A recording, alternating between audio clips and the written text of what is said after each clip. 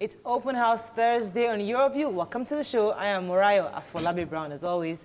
I never do this alone. I have the ladies. Hello. Hi, Morayo. How are you? Fine, thank you. You're blinked, you're glowing, you're just... You're shining, you're beautiful. Praise be to God. Praise be to God. So today is Princess Modupe Ozoluwa's birthday. Oh. Yes, so happy birthday to her.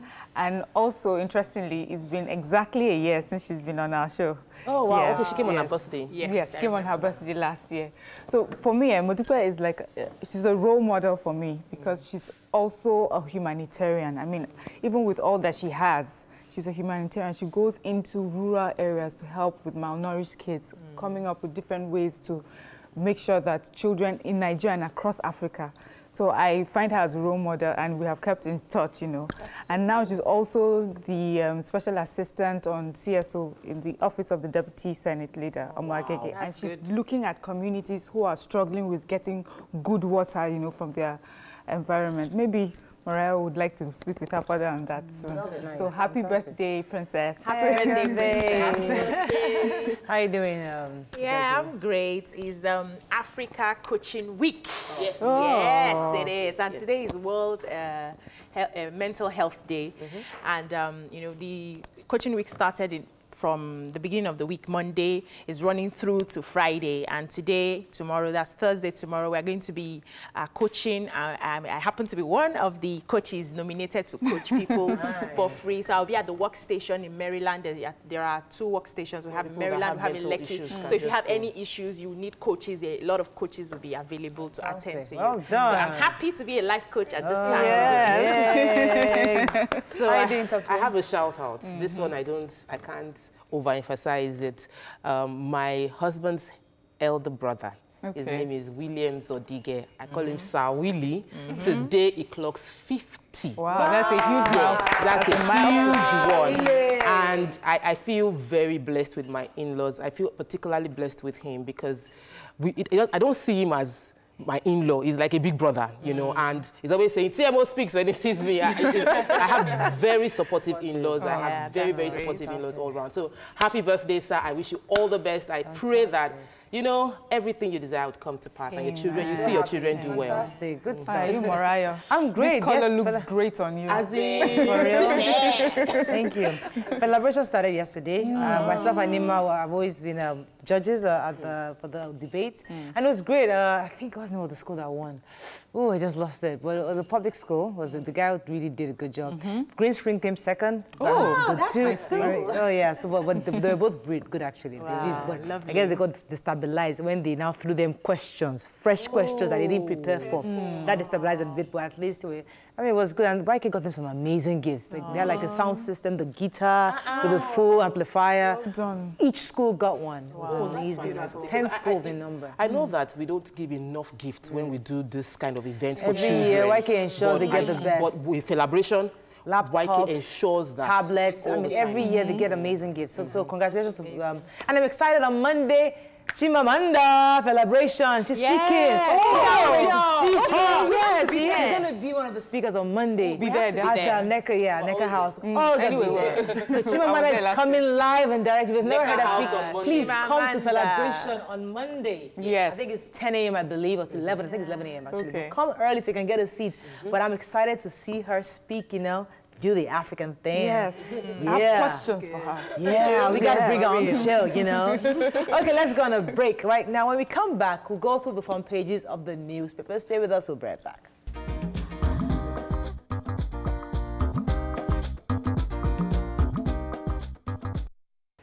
We're going to start now with The Nation. Buhari, World Bank, IMF data on Nigeria unreliable.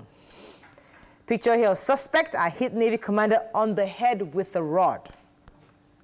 Government's labor for new minimum wage talks on Tuesday. Missing cash, 135 million naira recovered from General. Senators, reps begin budget debate and Unilag panel to probe Brandy Dons. Okay, let's start with, there's another story here. Court orders detention of Menace and his son. Let's start with the major headline, right? Okay, yes, the major headline. So the president has he had a meeting with newly inaugurated Economic Advisory Council, which is an 8-man team headed by Professor Doyin Salami. Right. And what he has asked them to do was to bring up ideas that would lift about 100 million Nigerians out of poverty. And he also said to them that he would like for them to be able to generate data, that most of the data that talks about Nigeria and what we're going through is always data from those who are not Nigerians or from abroad, and normally does not reflect what is truly happening in our country. Exactly so he's asking that he should be able to give us those sort of data that would reflect that. Yeah. Okay, let's take one more story. Yeah, go ahead, so the EFCC got an order from the federal government to detain Menace and his son. That's the pension reform tax team, Mr. Abdul Rashid Menace and his son.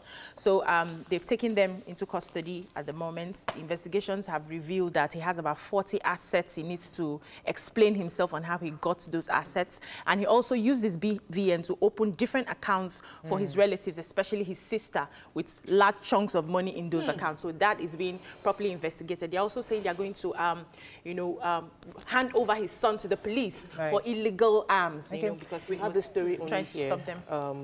135 million naira cash has been recovered from General Ahmed Otiki, who was found culpable in stealing money, diverting Nigerian Army's money, which was meant for special intervention to buy furniture within Sokoto. Right. He also had his account was frozen. They found out that 100 million was transferred to someone, 60 million transferred to someone. Yeah. This is a general in the army who was stealing from the army. And so we're happy that EFCC has done a good job in recovering some of that money. Okay, let's move on to Vanguard. 2020 budget projections unrealistic, says senators. It's a budget of taxation, says minority leader. Taraba Varsity expels students for criticizing governor on Facebook. UNILAG sets up probe panel. Buhari rejects World Bank and IMF statistics on Nigeria. GDP growth projection of 2.93% is highly optimistic but achievable. And we can do without Senate, says Fayemi. Okay, let's start with this Taraba Varsity, this student that was actually expelled. Yes, his name is Joseph Israel. Right. He's been expelled, but they are alleging that he's been expelled because officially because he didn't sign the his matriculation. Yes, oath form. And yes, he didn't show up. And he didn't show up.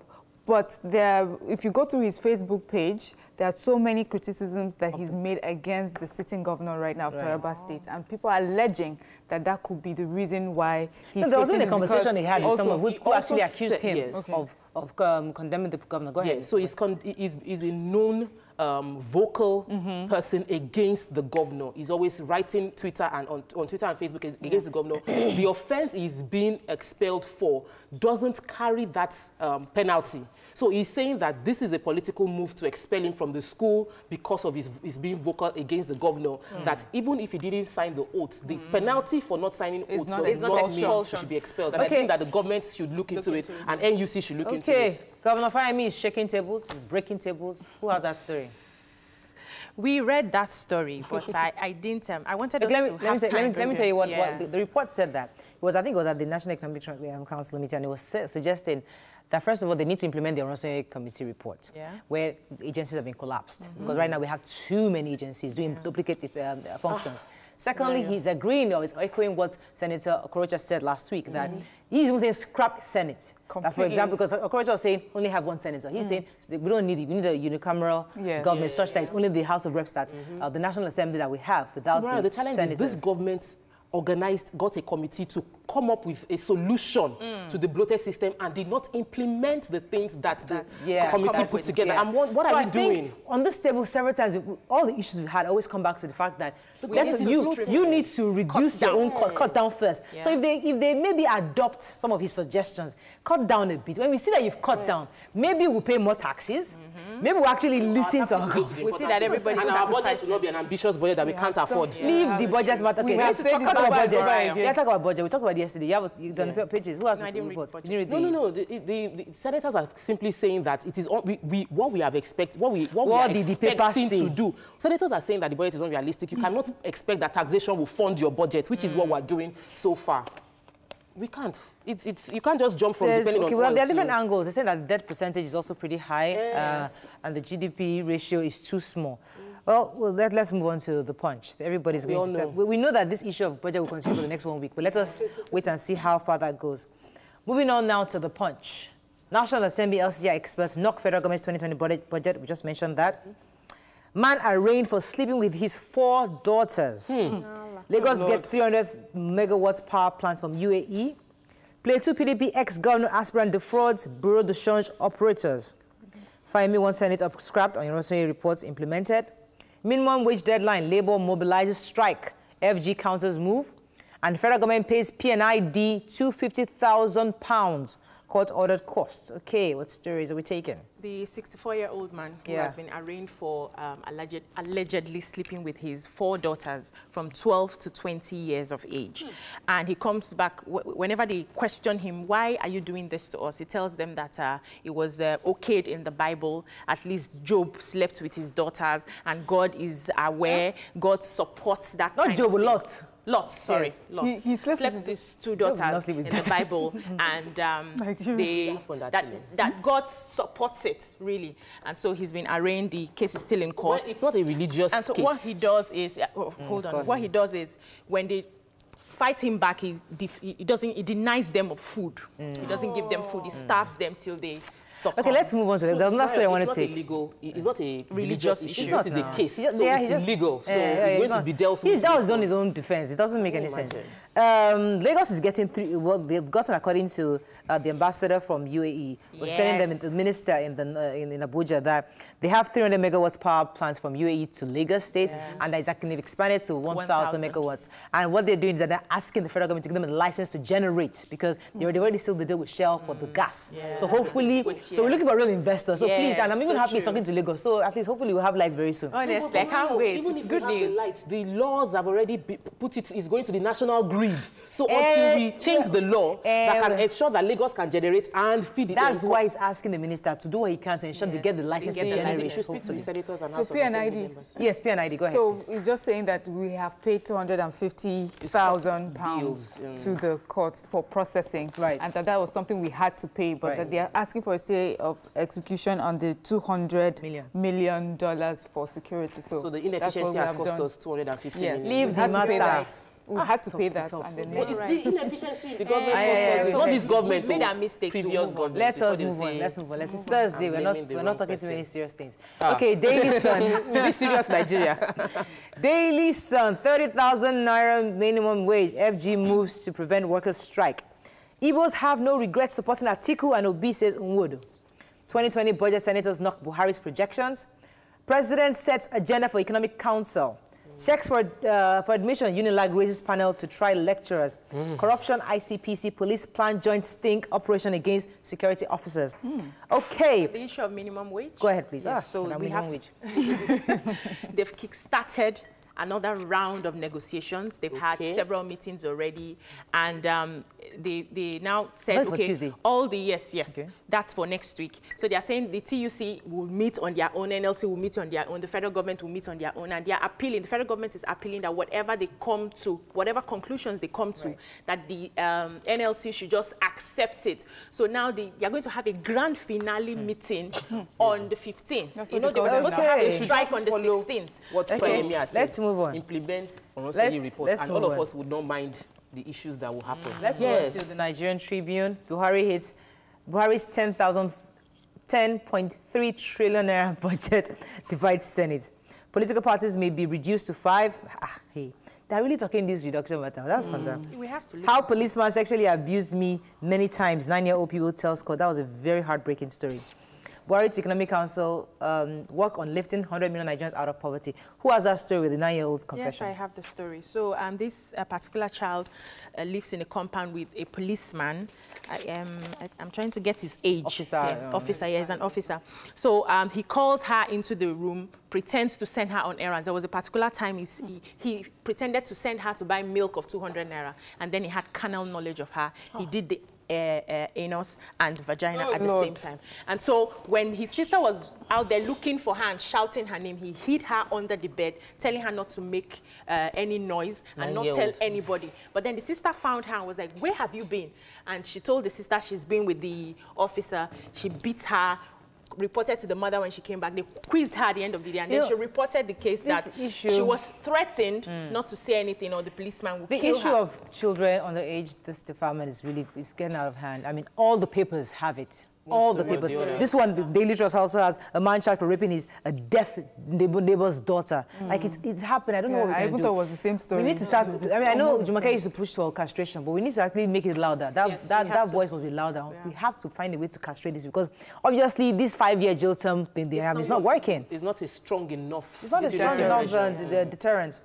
Okay, the major final paper we can't take to, but rehab centers grounded as 60 million Nigerians suffer mental disorder. I thought you'd take that story. Considering that today is World Mental Health Day. Yeah, so we have a shortage of mental health workers, with just about 200 mental health workers, with servicing 200 million people. And they are saying here that Nigerians, 30% of Nigerians are mentally ill. So we need to do more about getting a lot of psychologists into the system. So I don't know where the government can take it up. Qualified people, but we're not. The government isn't employing them into the institutions available. Unfortunately, we have to round up. That's all we can take on Front Page Review. When we come back, today we are digging into this issue of sex for marks. It's a major issue. People have been talking about it since weekend. And we discuss it all the time. And we discussed it all the time. In fact, we mentioned it last year. We discussed it a lot of time. Even when the lay fair happened, the professor in OAU happened. We discussed it extensively. But this recent one, obviously, is still getting people talking. In fact, the Senate is actually reviewing the bill on this issue. So we'll see how, what your thoughts are, and we'd like to hear. But first, we'll discuss one other, I think the Isako community are doing some great things. We'll discuss with them. Stay with us. We'll be right back.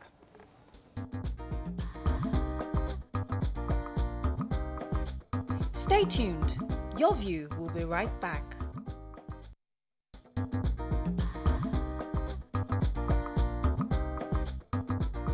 Welcome back to Your View. Thanks for staying with us. Culture is part of us. There are various ways we can use culture to address issues affecting us in our country. On the show today, a representative from Isako in Edo State will be talking on how you can showcase our cultural heritage and investment opportunities within Nigeria. Joining us now is a lawyer and the president Isako Yalo, Mr. Yusuf Asama Kadri. Welcome to the show, sir. Thank you. Good to have you on. So, Isako communities, I know that's where Nima is from. And she's proudly Isako. She's always talking about it. You know, this, that, and that. But tell us about what is your community doing right now to invest in Nigeria? Well, as we all know, Isako is one of the major ethnic groups in the northern part of Edo State. Okay. So the area called Edo North has Afemai. It's called Afemai, and part of Afemai, Isako is about 50% or 60% of Afemai, and then there's 3 local government areas, and then the other parts of Afemai, you have Akoko Edo and Owan. Yes. That's where we're from. So it's just a portion of the larger Afemai group. Okay. You know, and that is, like I always say, we are minorities among the minorities. But it's a very unique section of the country with a unique kind of people. Right. You know, who are quiet, but is Nima from there? Nima is not quiet. But has contributed enormously to Nigeria. The Isako is a land that is, you know, that's very rich in agriculture and solid mineral resources, and of course, human capital. Yeah. I know you're doing something, an event coming up soon. What is it about? What are you doing in Lagos exactly? Yes, on Saturday we have the Isako Day, you know, this year, 2019. It's primarily to showcase the cultural heritage of Isako and, of course, Afemai, the larger group, and the investment opportunities that are bound in Isako lands. Okay.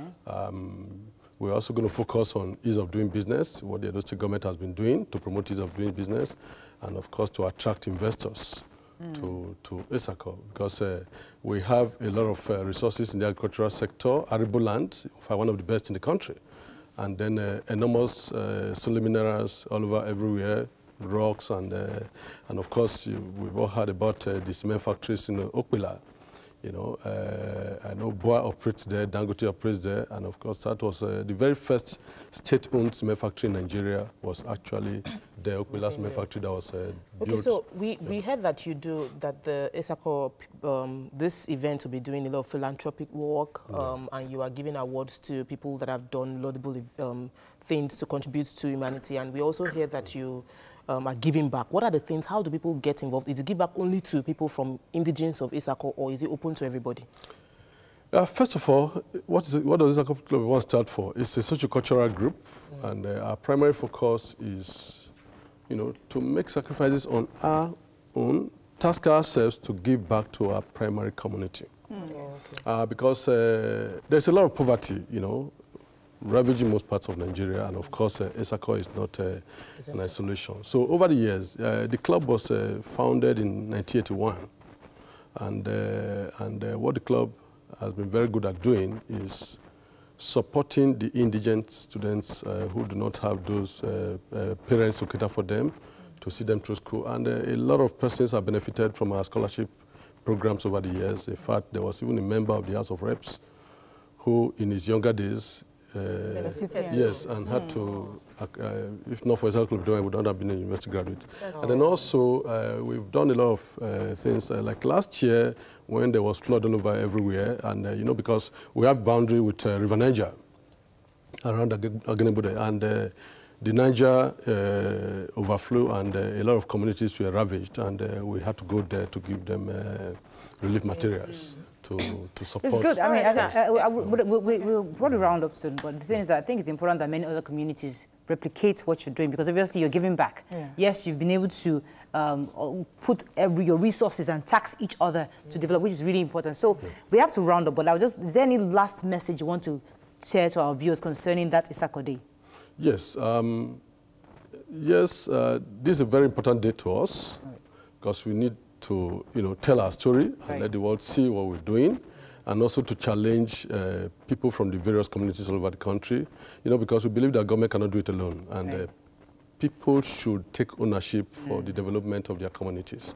And do their very best. If God has blessed you, do your very best to give back to where you come from, to give back to the less society, and to give back to the less privileged. Exactly. You know, and I must tell you, sir, Nima has done an amazing job supporting, I mean, actually being a good ambassador of the Isako community. I mean, people love her, and she's doing an amazing job, especially that her area, that there's always traffic. Yes. Yeah. Thank you so much, sir, for coming. Thank you very much. We're going to go on a break now. When we come back, as I said, we're going to be discussing this trending issue, the sex for grade scandal. Stay with us. We'll be right back.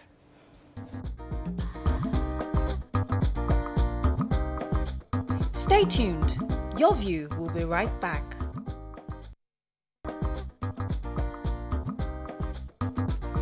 Welcome back to Your View. Yes, thanks for staying with us. So, the girl, Kiki Mordi, actually, she's a staff of WFM 91.7, and she's working, she's head of programs there, and I think BBC collaborated with WFM to bring out this documentary. So it wasn't a solely BBC project. And this is somebody who works in Nigeria, so it's a Nigerian project, really. And when she went on the cover for this, and the moment the news broke, so many people initially condemned the approach, how it was carried out, or why would they do something like that? There was so many criticism from different angles. Now, let me start with what came to mind when you saw this video? What crossed your mind, and how did you react to it when it happened? For me, it was just, there was nothing new. It seemed like I was watching something I'd seen many, many times before. I wasn't shocked, but I was shocked and irritated by those who were shocked by the video. I'm like, really? You mean that all the screamings and shoutings and all the times that people have come out many times to say, this is what we have faced, this is what we're going through, you still have the audacity to be shocked? How? That was what upset me. And then, of course, then the audacity of those who are saying, well, this is entrapment, this is this poor journalistic. Yes, poor journalistic, investigative, blah, blah, blah. I'm like, really, that is the point?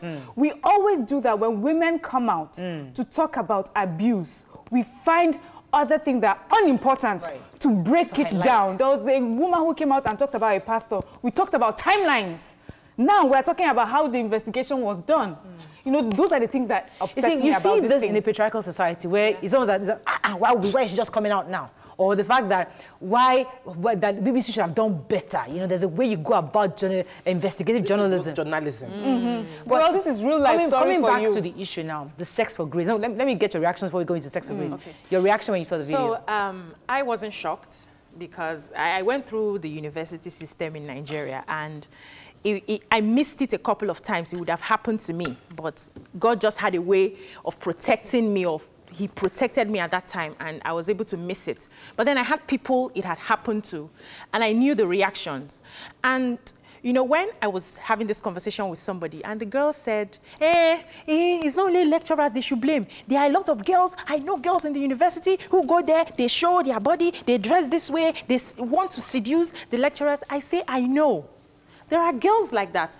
But this is what we have to fight for the sake of those girls who actually want to go to school for going to school's sake. You don't say because there are people who are doing bad things, you now take your face away from the evil that's happening in the land because there are people who want to do that. That is Bible. But there's something for me. This was just more like showing the decay in our society, because the truth is they have not come out to say these are the laws we have guiding this school before this happened. People are just trying to find their feet. Oh, do we suspend? Do we take away the job? There are no strict laws in those universities. Let me say your point. When I first saw that video, I was shocked. I had never witnessed anything like that. I've heard about it, but I was seeing it live. I've heard what they call grooming, when adults want to prey on young people and how they prepare them. I've heard about it, but I've never seen it. So I was watching real life grooming, how they groom people. So he was asking if the girl has ever had, if she's been sexually active. He was preparing her for what he wants to do to her. And if for any reason she innocently said that, I read the meal samples, they say they kiss people. Okay, do you want to know how it's done? He would have done it. I was shocked. So, I am extremely happy that whether it's journalistic or not journalistic, people now know what to look out for. Because I had a relationship with someone and I was telling the young girl that guys will say it's painful when you don't give them sex. And she said she just heard it yesterday and she almost did it. So when we don't share our stories, when we are hiding it or we're saying it is inappropriate for you to put it out, we are denying people of the opportunity to be aware that they are about to be groomed and they are about to be abused. Okay. We don't know. Okay, so there's also another angle of two consenting adults. Yes, you understand the 17-year-old underage, but you're 21, you're in university. Is it such a bad thing to fall in love with your lecturer? Hey! There's a part of that conversation too. That's not good. No, we are having a conversation. Let's face the sex for marks. Yes. Because someone came out after this story broke and said that lecturers prey on weak students. Not every student would have A's. Even when they study, the pattern with which our educational system is structured gives you mark for recall. Some people are so intelligent that they are creative thinkers. They can't recall verbatim. Yes. And the average lecturer in our university asks you to give me what I wrote in your book. Yeah. So the lecturers now prey on people that cannot flourish in such environments. So they're not facing the A students. They're facing that D student, that F student, and they are telling that person that if you want to improve yourself, come and do this with me. Right. And that's the problem. Yes. So for me, I even made a list. I said, usually when you come out and say, this is what has happened to me, people will come for you. They'll be like, what did you wear? And then I just went around listening to people. A lot of people have said so many things. We have Nigerians who are studying abroad, and they say that if you see the way non-Nigerians normally dress, it means that then everybody will just be jumping on students there. So it's not about the way that you dress. They would say to you, it's because you were not academically strong. That's why you're vulnerable to things like that. But you hear people who school in different universities outside Nigeria, and they'll say to you, your lecturer wants you to win. cases where you have fallen short or you need like a resit, the lecturer is the one that would help you to make sure and support you and make sure that you write those exams. They don't use that opportunity to abuse you. So there is no reason for abuse really, except, which I keep asking, that's my next thought is, these lecturers that are in these universities abusing people, are they already perverts? And then they look for jobs like this to come and then work on their, let me take this call. They're just opportunistic. Let me take this call. Good morning, are you there? Hello? Okay, go ahead. Yeah, so there are two sides to it. So you have the parts where the students are not doing academically okay, and then they have to go back to the lecturers, please help me, I failed this course, what can I do? Then we have the parts that the students are good students, but a lecturer just comes into the class and decides that this girl, I want her for whatever reason, and decides to frustrate you. And that happened to me in my 300 level. In fact, I spoke to another lecturer who told me that if they tell you they are missing your scores, we'll call for it because I followed your grades from year 1. We must call for your scripts. And I was in 300 level, I started wearing shirts. I shut up because I was preparing myself for the outside world. So I wasn't wearing skimpies or anything, but that lecturer figured me out and said, do you think you will pass through this department without us knowing you? In front of the whole class. He wasn't hiding it. So that's a boldness that they have to showcase. Most times in some schools, they don't hide it. There were lecturers in my department who would tell you to go and pay for a hotel room. So the question is, if this is so rampant, why do we just hush about it? Why do you talk about it? That's the system. We live in a patriarchal society. While I was blessed not to experience any of this, probably because, and I don't want to blame anything, I was just favored not to have experienced any of this. I knew that it was happening. But the video showed us that the lecturer said there's a place called the cold room. Where they keep fish. And in this place, this is what happens. And it is known among the lecturers. Yes. So when the university said that we have zero tolerance for sexual predators, and your lecturers are doing this, you have not created an environment that enables the students to feel strong enough to walk up to the school authority and say that I am failing. I'd rather fail than sleep with a lecturer to get let me take this call from John. So the question I would like you to think about is that, can Unilag, for example, there's a school in this regard, can they claim that they are not aware that there's a cold room functioning within the staff quarters? We're not discussing that after the fact. But to say that, can you categorically tell me that you had no idea this was going on? But let me take this call first. Mr. John, are you there? Yes, yeah. Thanks for calling. Go ahead, please. Good morning. Morning. Yes, I'm happy that this thing is coming up again, and I think it's for the good of such lecturers that they are exposed, so that if they repent, maybe repent in prison, because their souls can be saved. You know, but if you say, for instance, that the way that they get dressed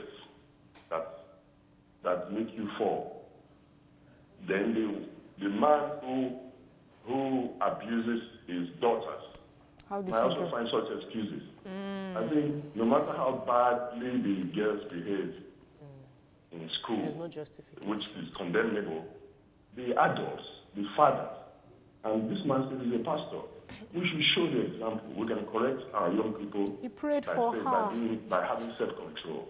I'm happy for him. If he will repent, this is a good exposure for him and for others. Thank you. Thank you very much. So John, I just wanted to say something John mentioned. I was talking to somebody and I was saying, can you imagine he was a pastor? The person looked at me and said, no, he's a father. That's what you should be thinking of.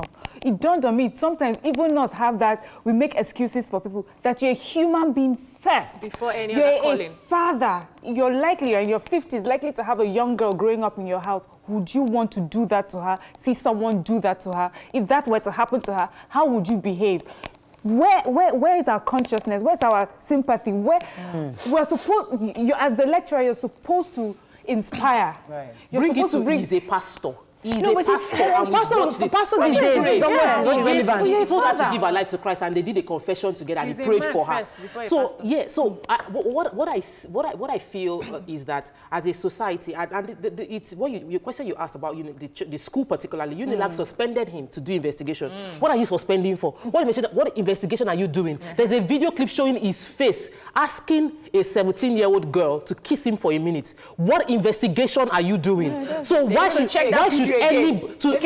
a video in his office. So what investigation are you doing? You suspend him, and then the body language is that everybody keeps saying that lecturers cover their back. They know that they have a code that we protect ourselves. That should not be seen as right. The moment it comes out, you should bring out what your book, your code of ethics, your code of conduct already says, and what should be the next action immediately. But some people are saying that this should be a direct indictment on the entire management of the university. Yes, it is. I believe that they are all in it together, because all the schools that these things happen, you hear a lecturer telling you, you can't report this case, they will come after you. And they blacklist that student. You'll be failing in all other courses. So they are in it together. We have to tell ourselves the truth. We're not fighting this because we feel, after all, our society respects the men more. We can always cover our tracks and nothing is going to happen. You know, Mariah, that's just the issue. I read someone made a comment. She said she showed her mother this video, and the mother watched it, and she says, oh, wow, the girls are recording it now. We didn't have that technology back then. Your mother, do you know how sad that is? That this has been going on for decades. For decades, for generations.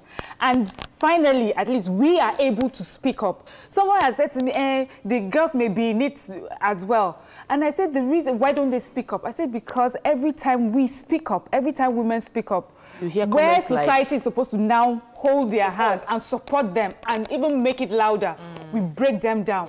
We ostracize them. So people have decided the only way to win is not to say anything about it. Let's go on a break. When we come back, we really would like to hear the views of our callers. Please call in and send us tweets. We'll read all the messages. Stay with us. We'll be right back.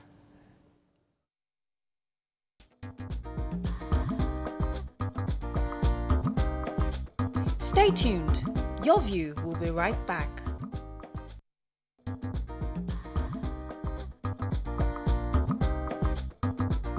Welcome back to Your View.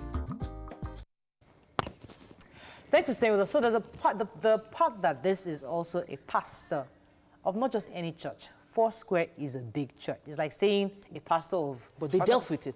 And so, yeah, immediately. I mean, they didn't even wait to do any investigation with immediate effect. I understand that. They had not heard of it before. No, of course, I seriously doubt it.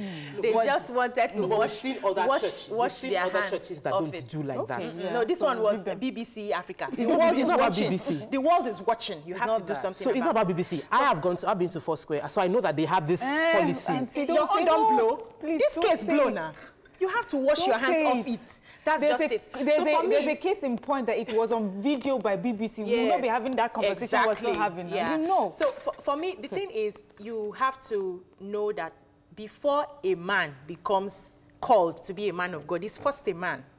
And every man has his weaknesses, which if you don't handle your weaknesses properly, if you don't work on it, it's like somebody came to me one time and like, some of these life coaches, I don't like them. And I said, why? I said, because they teach people, but you don't see it in their lives. I said, okay, when you teach people the principles you know, and they use those principles, it works for them. If you don't use it in your life, it will not work for you. So you might be teaching the right thing, but you're not following it. So these men may have weaknesses that they have not worked on, even being a man of God. So when they are done with the preaching, they go back to the same person that they are. But you see, my worry is the prevalence. You see, if one person goofs or one person makes a mistake, oh, it's my own weakness.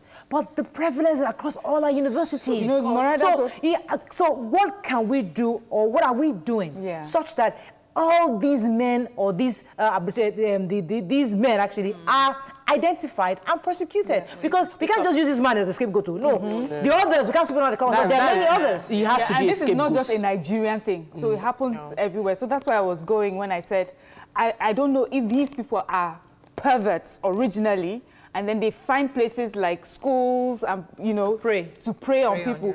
Or they are just opportunists, you know, this opportunistic perversion that they have. So they find themselves here, and there are so many young, vulnerable girls. So what do we do about that? So for me, I do think it's largely opportunistic. And it is prevalent because they know that you'll get away with it. There's silence on the other side. When you do not speak up, when nobody believes you, even if you speak up, you would create this situation. So the best thing to do is what we're doing now. Is to speak up, is to put them on video, is to get them on camera. If you do that, at least for maybe 50% of them, for those of them that is just an opportunity, they won't do it. Then for those of them that have issues, then we'll now start looking for where to send them to go and handle their problems. As a society, anything you accept will flourish.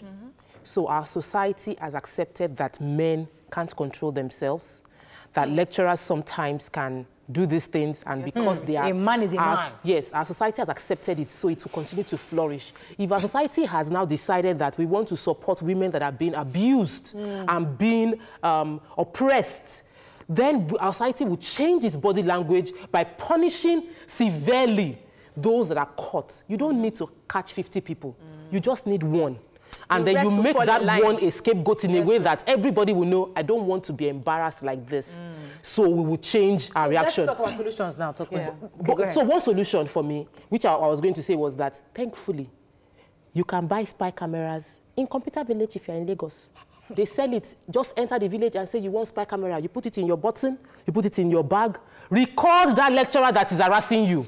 Because there is no better time than now to deal with this kind of thing. We have technology on our side. And universities should also engage CCTV across. If you really want, if they really want to show that they want to tackle this issue, let us see you actually put cameras across at staff in cold rooms, wherever they are. For me, that brings the issue of sincerity on the part of the schools. Are they sincere that they want to fight this cause in the fight? Are they sincere? Because if they are sincere, you know, initially I mentioned that I need to see the laws that they had.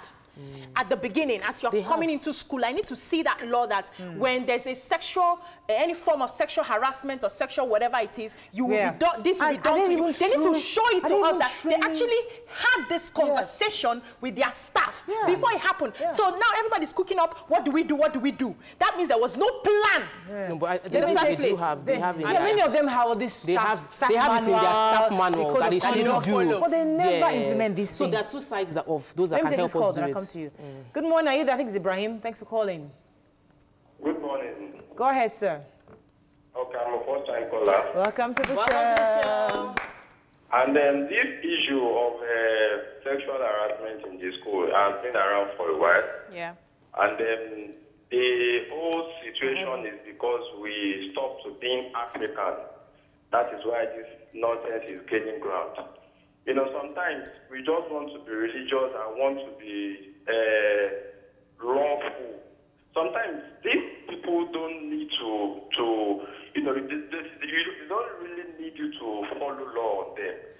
You know, they are just people who are naturally bad, and there is nothing you can use to justify them. It's not because the students are dressing bad, it's not because of any other thing. It's just because there is nothing stopping them. There is no serious force that is stopping them. A lecturer once told me that I know how many girls I want to release now. That is how many of his students that is ready to let graduate. Not because they are not good, just because he wants to release them to graduate. You get. So imagine if we are being African like the way we are. If all these things are, if you have started smelling this thing and you put mago on your body, and let him cross now and cross over. Thank you very much. Go African tweets. So we've got tweets. We have Menace. Okay, Menace Corner says the uni is a replica of the society we live in. Yes. The lecturers getting involved with students has been there for long. They don't care if you are A or F grade students. The university authorities are aware, so nothing more to be delayed in prosecuting so our girl child can be safe. Because Kolawole Obajobi says, I am a man. It happened to me in the 80s. I was at Unifair, not OAU. The issue, as long as all the universities exist. My girlfriend then mentioned my name and was called out, and I was called out by these lecturers. Then my grades were down my grades. Andrew in Stratham says, one of my friends ran away from a famous Nigeria university as lecturer of computation and a sports lecturer from the UK. The temptation was too much for him as a man. Some of the girls were throwing themselves at him. He had to move to a bank. Omovie says it's unfortunate. Some girls purposely do it. Haven't you heard of how ladies will go to the pastors for counseling, but what they actually want for? Okay, let's talk about that. So a 16-year, let's focus on that a bit. A 16-year-old, 17-year-old kid comes to your teacher, and she has spaghetti strapped top on and some, what's that called? Those Let's even shorts. say that she wore a robe and got into your office took it off, and she was naked. So what are you supposed to do as a lecturer? Right. Who is the adult in that scene? Who was employed into a school to teach? What is your job, first of all? Are you, because I've heard of, there was a case in my school then, there's a particular lecturer who doesn't do all those kind of things. So a lady walked into the place to seduce him, and he walked her out, was screaming her name as she was going. If you ever come to my office again, I will embarrass you. Why would you just even walk out? No, you should be the bigger person. Even if they are giving it to you, that is not what you are there for. You should call that child to order. Try it in the West. But at every point in time, very rarely would a lecturer will be put in a situation of temptation with someone that maybe is much older and all of that. In most cases, these students are younger, and so you're the older person. But to solve this problem, there are two sides. One, the universities need to internally deal with this situation in a way that they create a policy framework that gives the open doors to students to come and report harassment, lecturers to report harassment, because there are harassments from students to the lecturer. It must be open. Then what's NUC doing? The Nigerian University Commission. They haven't said anything. What is ASU doing? Because we have bodies that monitor these universities. Yeah. We have a minister for education. Are they claiming to be unaware of what is going on? Engage the federal government when they come to negotiate. Nobody really wants to engage in real matters that affects the people actually. This is a member of ASU. Let me take this call, I believe. Thanks for calling. Are you there? I think it's Mr. Akin, I believe. Okay. Are you there? Yes, I'm there. Go ahead, please. Okay, I'm a first-time caller. Welcome to the show. What I want to say as a father, I'm scared of sending my child to Nigeria or Ghanaian university. That's one. Number two, the journalist should be commended. Yes. To give an award. Yes. For his courage and that confidence of doing that job, because it's a very risky job. Thank you. Thank you. It's a good thing that you mentioned that, because I was told that BBC actually approached WFM, that's the Women FM, 97.1, I believe, or 91.7, 91.7. They actually approached them that they needed a Nigerian journalist to carry this out. And they now volunteered their head of head of presentation. So that's her job. Yes, going back to the issue of... Yes, you were talking about if the lady is the one that propositions the man and everybody is trying to explain what the person should do. A younger person comes before you. She did not carry a gun, not carry a knife, and she opens herself. Take a big broom and wipe her bum hard and walk her out of the office and ask her to go, and make sure that she's properly punished. Right, I mean, since when did a 16, 17 or 18-year-old girl have so much power over a man? No, in that area, they have power. So that means you have something... Please. So you know that boys also are a victim of this, in the sense that a lecturer likes a girl and sees you close to that girl and starts harassing you, thinks you are having, maybe your date, that's your girlfriend in class, and then they put you on the spot and they want to fail you. It happened to a friend of mine. And all the while, I didn't know what was happening, but I just know that the guy kept failing that particular course, and that lecturer kept saying, bring that girl for me. Yes, boys suffer that as well. Yes. So I think there should be, I think the National Assembly or something should, make a law that will protect students. That's what I'm calling predators. Let me take this call from Hezekiah. Hezekiah, are you there? So sorry. Let's take lots of tweets. I'm sure lots of people have okay, so much to say. Someone made a tweet yesterday. She called out a particular lecturer. I forget the name of her school. She said his name. And she says, okay, he was moved from one, he was sent away for the misconduct from a university, and he's moved to another university in the same state. And I think the governor of Kaduna State saw that tweet, and he says, oh, I'm really shocked. So that's another thing. If you have now sent a lecturer away, that's why we need that sexual offenders list. He should not be able to find himself in another situation where he's open to children. Okay, now let's come and indict ourselves, because it's good to point the finger at the lecturer. But this starts from the family. That lecturer is a product of our society. He's a product of a failed system. He's a product of a failed family structure. Because for a man that does not know how to control himself, It's also a field responsibility in the part of parenting. So we haven't done enough in helping our men to understand how to curtail the desires they have.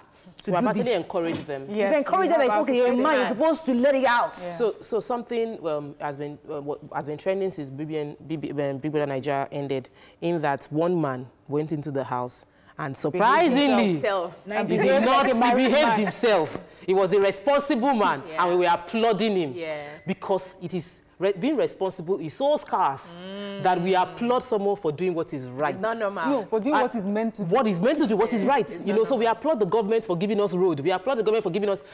And I think that at the end of the day, maybe we need to do more of that, because when we keep celebrating what is good, we might be able to outshine what is evil. Yeah. The men have capacity to be strong. They can control their emotions. And I've said it, I feel like I'm a broken record saying it again. Men can control their emotions. We need to help empower our young men and our young boys who are becoming men, and even the adults to understand that you can't control this thing. Was he the only person that didn't sleep with anybody in the house? Yeah. The others was married. Let's talk about getting employment.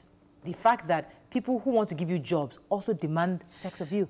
So sex of favors. Sex you want to get a job, you want to get a promotion, you want... I've had the opportunity in the city whereby a lady was telling me, a young lady, I wanted to engage, I think many years ago, a PR company. And I was interviewing her, and I really liked her. I thought she was fit for the job. And then I recommended for her to be employed. After like 2 days, I just left it to HR to handle it. 2-3 weeks, somebody else got employed. And I wondered, what's happened? Well, the person, number one person, thankfully I still had accounts. I said, what happened? I thought, he said, that the guy was asking for. I said, for real? I was shocked. So, something has been exchanged. No, something did not get exchanged. That's why she didn't get it. Yes. Okay. So the other one, something was exchanged. So, and at the same time, but in that kind of situation, because someone like that keeps quiet, or someone like me, I even kept quiet about it, because I was contracted to do that job. It wasn't my company. I was contracted to do that job. So it's not, I couldn't. I just felt that let me just mind my business. So that's another part of it. So what do we do? We always just keep it quiet and just move on. We hear about it and we don't talk about it. We share it with our friends, and everybody is trying to protect, because if I join you to report your harassment, both of us will face the issue. When we have a university that is expelling someone, and everybody is saying that it's because this man was vocal against the government. So we cannot have the institution stronger than the individual they are supposed to protect, which is what is around us right now. So for me, we've come to a point where as women, we objectify ourselves. You know, I had this conversation with somebody. I say, it's men that are objectifying women. I say, no. You go online and decide to show your body, and somebody calls you and you say it's the person that is objectifying you. You that on your own, you know that I want to have this favor, but this is the way I want to go about it. I don't want to use my head. Somewhere else. No. I'm just trying to, that is what is happening in the society. So are you saying exchange is more, wait now. There's a mindset of certain girls in the university who feel, I don't have power to read. I can just go and give it to him and pass this course. We have people like that. But if the school does not allow it, yes, that's what I'm saying. You'll be forced to read or drop out. We are talking about what we're doing to raise the girls and the boys. We are getting somewhere. How do we now raise the girls and the boys? You need to tell them that you have to work, earn what you have. So you don't say, because I can do this, I want to use my body to get this. It's a mindset that has to be broken. A lot of young women have that mindset today. But some people are misunderstood. I like to look sexy. I like to look... I'm not passing a message that I want you to come and take over my body. Somebody will pay you now to come and do that thing. Will not start harassing the person for paying you. That the person is objectifying you. Meanwhile, you have shown your own by yourself. I totally she herself. Let me give you an example. I remember this one in school. I went to ABU Zaria. I remember this girl in the engineering department who said to us that she was just a regular person dressed in her shirt and her trousers. She came one year, she became a full hijabite. She said she did that because she was protecting herself. There was this lecturer that just kept harassing her. With that full hijabite, it did not save her. The man said, I already know who you are, and this is what I want. I've already seen what I want to see. It is not about your dressing. No, I'm not saying that. It is not about your clothing. I'm not the only thing, the only thing is that I do believe that we need to empower our girls on what to do when they find themselves in the situation. And also to be modest, somewhat. Yes, because see, this is not about modesty, because we know modest girls are being harassed. Yes. Okay, let me take this call. I think I have a call. Camera. Good morning, are you there? Get evidence. Shore, thanks for calling. I hope it's not this Shore. I hope it is. Shore. No, not 90 days, Shore. Hello, thanks for calling. Go ahead, please. Okay, I want to contribute to the issue of You're live. Go ahead, please. Okay. I was saying that the issue of harassment in our university, you know, the I'm having trouble hearing you, Shore. Of the public and, you know, injustice and there's a clear evidence, that this might actually. I can't hear you, Shore. I'm sorry. I have to cut that line off. Yes, take the tweet, please. Yeah, so Ikejuwandu says, it's very annoying that people are saying that there is no punishment for sexual harassment. Sexual harassment by lecturers is a breach of public trust and is punishable. Andrew Instrutam is saying, we're not talking about 16, 17-year-olds. Those ones are kids. We're talking about 21-year-old woman in part 4 or doing masters, and she likes the lecturer. Yes, the lecturer can control himself, but the lecturer is single and the female is single. That's a different case. That was the part I was talking about earlier. Yeah. Okay. Yeah, that's why in a relationship. Yeah. So is it right for an adult, a 21-year-old undergrad, to actually date her lecturer? Is that the a bad lecturer thing? is single, it's fine. No, the lecturer should wait till she graduates out of school. So that there's no conflict of interest. Yes, that's it. The lecturer can wait. And there are many stories in the developed world where lecturers actually wait till the girl finishes and they now date and get married. So control yourself during the period. says boys also go through this. It has happened to someone I know. His female lecturer insists that she sleeps with him for good grades. He refused and failed her course severally. Debris said it's happening and it's sad that leaders are even backing some lecturers up. A friend of mine was rusticated at Unilag after being suspended from lecturers for 2 semesters because he's writing about lecturers who engage in sex for grade. His name is Femi Adeyeye. I have this tweet. This person took a screenshot of another tweet. He says, it's happening and it's sad. Our leaders are even backing some lecturers up. A friend of mine was rusticated in Unilag, suspended from lectures for 2 semesters. And then the tweet that he took says, one of my lecturers was caught sex for grades in 2006 and was sacked immediately. But today, the lecturer is in the House of Reps under APC. Thanks for calling. I think the call came in. Are you there? Yeah. Go ahead, please. I was seduced by 3 different lecturers when I was in the university. 3 female. I've never heard of that. Lecturers. Before. I have. Go ahead, sir. I didn't think Goodness. women were that bad. Are you still there? Yeah, I'm still here. Yes, we can. Go ahead. We'd like to. Go ahead. Okay, I was seduced by 3 female lecturers when I was in the university in the States, in the United States of America. Okay. 2 Afro-Black Americans and 1 white. Okay. So, as a matter of fact, they did not actually fail me, but I knew I passed their subjects, but I was sexually harassed. So what did you do about it? How about that? I didn't do anything. I just smiled, and I walked away because I knew down deep inside me that I had done the right thing. They can't and do then, anything. who am I going to report to? So, I just walked away. Okay. I'm a first-time caller, by the way. Thank you very much. Thank you very much, Kehinde. All right. Yeah. I would like Miriam to go back to the tweet she just read. There was something that caught me. The person is in National. Yes, but no names were mentioned. No names, yes. Well, you see, it's interesting that when we hear or see documentaries like these, that's when the National Assembly stands up and starts saying, we have to review the law, the bill. This, everybody's not talking about it, and they're now raising committees to discuss what we already know. I mean, I've talked about it on this table several times, that the person that almost read it was a senator. I mentioned it when I was in Abuja, when I was young. He was a senator. I didn't know what state he was from. So that's why the laws cannot change to favor us, because the law currently favors them. The lack of implementation of the law favors men, and we have more men representing everybody. So that's something we have to deal with. We need a mindset change, Tokwe. Yes. Proper mindset change of the teachers, of people who are supposed to be of the men in authority, of women in authority. Yeah. We need mindset change for Nigeria. You had mentioned that, I missed it. You were saying something about, it has to do with parenting. You know, the last time Fowowe was here, I was saying that praise for what was here. I was saying that sometimes you bring up your child in a certain way, but then he goes out into the society and he sees, and then the society accepts some things, so it influences him. So especially when it comes to how men behave or what men think their rights are when it comes to women and their bodies, I feel sometimes not even from the home. It's just that when you go outside, there just seems that thing in our society generally that would say to a boy who has been grown a certain way, groomed a certain way, say, oh, you're a man now, why are you not acting like a man?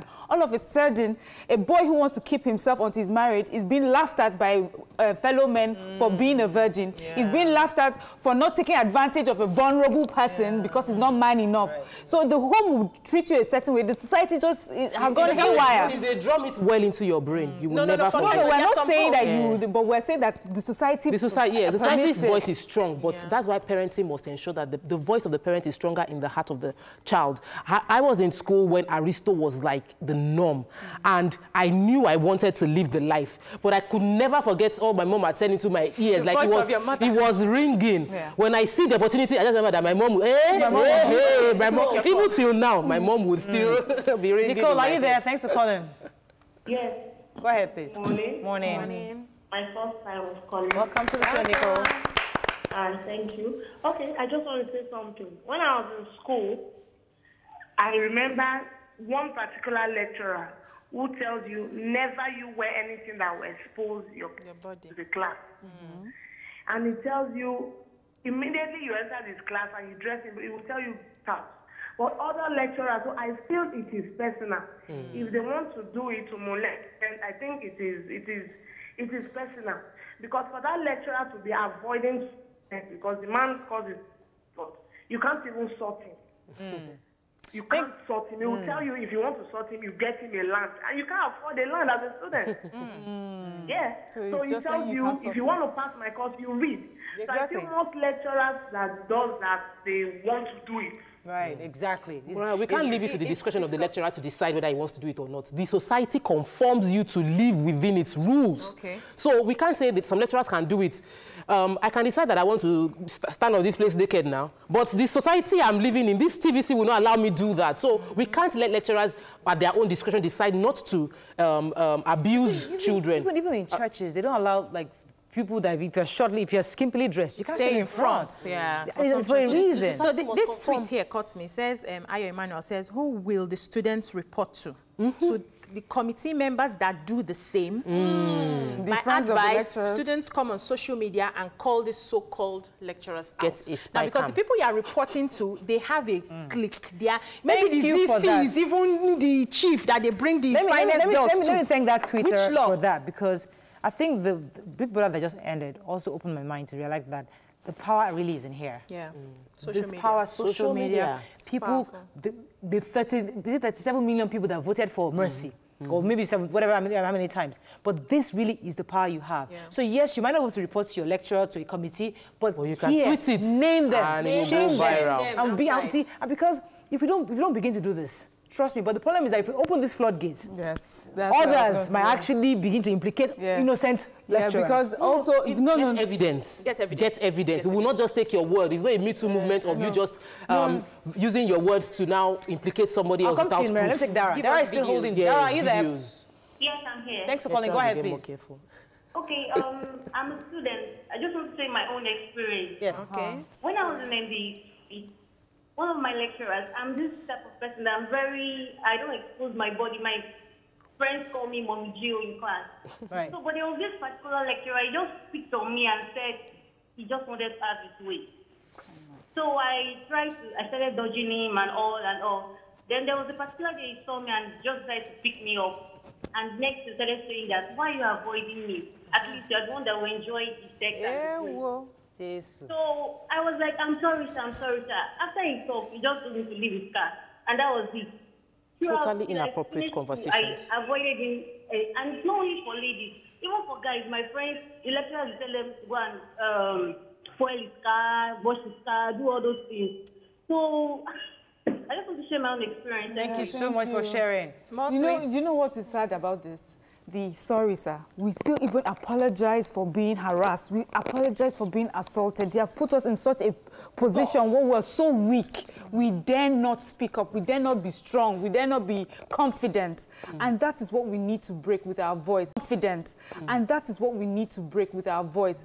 You said something about social media. I understand the power that it has, but I also understand the power that it has to bully, because people have come, they've used the social media, and then you have bullying voices even louder, you know, breaking you down. Kiki has been harassed, yes, she's been threatened. Yeah, so it's important that women, you know, we form communities, we form groups where younger ones can come and talk to us, and then we should be strong for them. We should hold their hands and do something. You're right. Women should come together, but sometimes these women groups are also at the mercy of the laws we have. Yeah. So we form this huge alliance, and there's still so much. Look at Mirabel Center. They are burdened. We need more of that. So there's just so much. We need to educate ourselves. We need to solve it from that point of the National Assembly. Yes, the leaders we get must change the laws. We must vote women out there that will be able to change it. But Mariah, we need to inform people. There's some conversations you should never be having. You can't be asking me about my sexual experience. That is an inappropriate conversation. And as parents, as older people, we need to mentor our younger ones to understand there are some conversations that if they say it, it's a flag. And you tell the person, sir, you have no right to ask me about my experience. Please don't ask me such questions. They are inappropriate, so that you are able to, they are bold enough to have that kind of conversation. Okay, let me take this call. Shola, are you there? Yeah, I'm there. Thanks for calling. Go ahead, please. Hi, Mariah. Yes, you're live. Hello. Yeah, hello. I'm actually an alumnus of the University of Lagos myself. Okay. And, you know, I want to, hello? You are live. Please go ahead. Okay. I'm disappointed in so many people who say they don't know about the and stuff like that. You know, even me, myself, I actually suffered something of such when I was in school in Unilag. Even the lecturers that are not part of this know it's going on. Right. And they just keep quiet. And they just look the other way. Everybody is guilty of this. Even the education system in Nigeria is flawed. Right. You know? Thank you very much for that. So now that we have this one lecturer from this one university, what can we do to leverage on this information such that we can use this as that scapegoat case study to ensure this doesn't happen? So how do we hold Unilag responsible? How do we hold this lecturer responsible for what they have done? I think it's a collective responsibility for everybody, whether you're involved in it or not, whether your kids are in the school or not. When you see something going wrong, even if it's a colleague who's involved, talk about it. So I also believe that the media will still keep following up on this case, you know, try as much as possible to see how we can really make him a scapegoat. Because the thing is, when you set an example one person, others will fall in line. The ones who are stubborn enough to continue, they know that now let me ask you a final question. To them. What is the example they should do? Is it castrate? Is it jail? No, that's not rape. Now, this one, castration is for rape. It doesn't matter. He should be prosecuted. Not get 2 years and it will be back. So what exactly? What is appropriate? So what do you think? What do Nigerians think is appropriate for people like that? Because he wasn't caught sexually molesting someone. What we found out was that they sexually harass people, and that means he's prone to doing it because he said we have a cold room where we do this. It shouldn't be. His job should not allow him have influence over children or young adults anymore. So that's a punishment that will be appropriate for someone who is being found out to be unable to control himself around his urges. So is that you cannot be a lecturer anymore. Sorry. Blacklisted. You are no longer allowed to lecture in any university anymore. Maybe you write a book, maybe you do anything, but you will not have access to pray or on young ones. Your name will be on the sexual offenders list. Yes. I think they should wear a bracelet that says I'm a sexual offender. Keep off. But I wanted, you know, something came to mind. I remember in school where people complain about male lecturers, and I've always wondered even then, the female lecturers that weren't they aware of what their colleagues were doing? They know. Couldn't they have helped? They all know. It's a conspiracy of silence. Unfortunately, that's all we have to. We have to round up on this. But once again, I'm happy that the church finally sacked him, I believe. And the Unilag is investigating what we already know. Hopefully, after the investigation, We'll hear Maybe what they'll come and give us a news story that, oh, it was his cousin that was actually doing the thing. Whatever. But that's all we can take. Thank you very much, ladies, for joining on the show. All right, that's all we can take. We'll see you tomorrow. Have a fabulous day. Bye-bye.